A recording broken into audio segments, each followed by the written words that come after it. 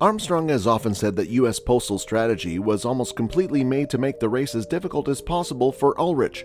Still, the German ended up second in 3 of Armstrong's wins, and Ullrich was third in his 2 worst tours. He has only finished outside of the podium once, and 6 out of 8 times he completed in the top 2 in Tour de France.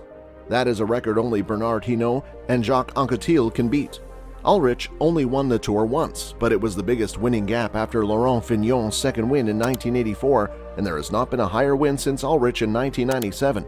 It is the most superior Tour win in the past 36 years. Sometimes people seem to forget how good Ullrich was. People are underrating his level because they were dissatisfied that he couldn't beat Lance and never got a career like Merckx, who thought Ullrich was the greatest talent ever. He did not end up as successful as one could have hoped, but his Tour stats are still great, to be honest. Hello everyone, welcome back to Cycling Right Now, where we bring you the battle between Lance Armstrong versus Marco Pantani. But before we begin, make sure you subscribe to our channel and click the bell icon so you don't miss any of our amazing videos. And let's begin. In 2000, one of the most historical Tour de France stage races took place on Mont Ventoux. The brutal mountain saw Marco Pantani and Lance Armstrong battle it out for the stage win. The battle between the two men has become legendary in cycling oral history, although later each man's career would be ruined by drug use, and Pantani tragically died a few years later. There can be no doubt that this contest between the two men is one that'll be remembered for generations to come.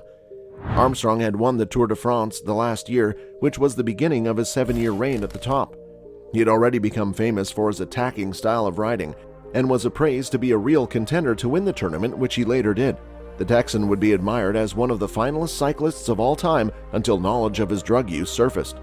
In 1998, Pantani won both the Giro d'Italia and the Tour de France and was admired to be one of the best climbers of his generation. He is one of only a few cyclists to win both tours in the same year. A year later, Pantani would be disqualified from the Giro d'Italia due to having uneven blood values. Later, Pantani admitted to using cocaine. It is believed that this drug was behind his mistimed death in 2004. With the summit in sight, the Pantani was in the lead and breaking from the pack. If you were watching the first round, you could be forgiven for thinking he had it in the bag. Armstrong held the lead for the final kilometers of the race. When you thought Pantani was out of it, he would reappear, pursue down Armstrong's back wheel. Armstrong answered, pulling away from Pantani, but the Italian attacked again, always staying on the wheel of Armstrong as the two addressed the summit. With Armstrong apparent to have the race won, Pantani snatched the stage win. After the race, it came to light that Armstrong gave Pantani the victory.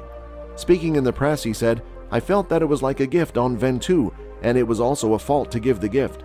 He is a great rider, but he was not the best over Ventoux. At the time, I thought that I was doing the right thing, but since I have been dispirited by his attitude and declarations, I respect him as a rider. The last 12 months have been bad for him, and the way the other day he came back twice and attacked was commendable." This year, stage 12 of the Tour de France begins in Montpellier and completes on Mont Ventoux. This stage of the race is held on French National Day and will see the riders finish at the summit of the Giant of Function. When they reach this point, they would have ridden 185 kilometers. After Chalet Reynard, the weather can be radically different from what you experienced when you began your ascent. The riders in the Tour de France will be grateful once they reach the top, especially if they bust their personal times. For these riders, the finish of the Tour de France is still 9 states away. Riding Ventoux with Sport Active is a memorable experience. It is a real opportunity to emulate the cycling heroes you would have watched in the Tour de France and take on the mountain that every professional regard. During your Ventoux conquest, we support you like a professional rider, from using a support car carrying supplies and spare parts to Martin and his team riding with you as you mount to the summit from 2 sides.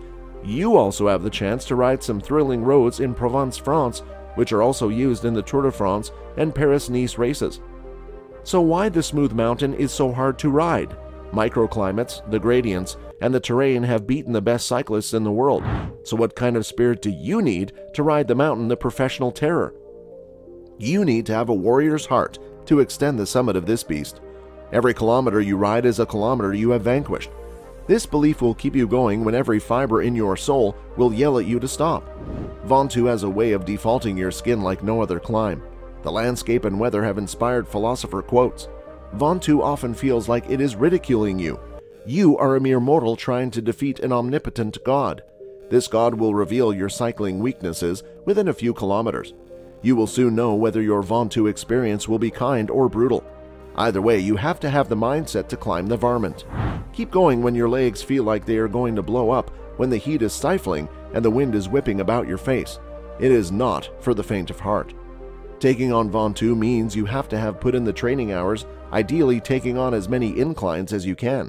You have to be fit, and you have to have a good idea of treading. Ventoux is known for riders that come out of nowhere when decreasing.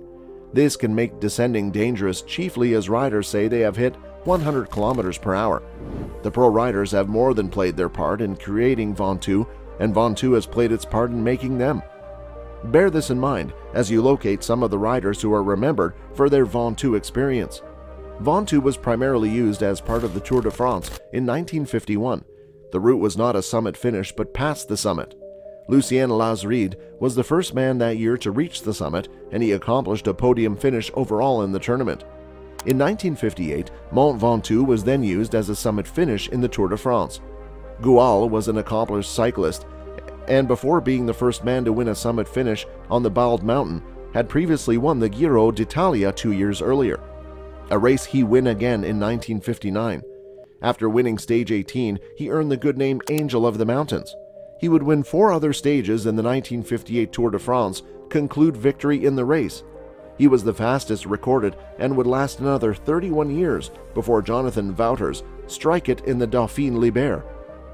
The fastest recorded time to reach the summit of Mont Ventoux is held by Iban Mayo, who outreaches the top in 55 minutes 51 seconds in 2004 during the Critérium de Dauphiné Libéré. He was 2 minutes forward of Tyler Hamilton and Lance Armstrong. Although he showed promise and attained major stage victories in the sport, he tested positive for doping in 2007 and was given a 2-year ban. He decided not to return to the sport after the ban and former. In 1967, Briton Tom Simpson arduously died while trying to reach the summit in the 13th stage. During the stage, he came off his bike but carried on riding the mountain, only to fall down and die a few miles later. A post-mortem showed he had high alcohol and amphetamine levels and was suffering from stomach pain. The humid temperatures combined with the demands of the climb are all believed to have played a part in the man's death. Simpson was described to be under pressure from his manager to finish the stage and do well in the Tour de France. Simpson rode against the guidance of his teammates who wanted him to quit. There's a statue of him on Mont Ventoux close to the spot where he died.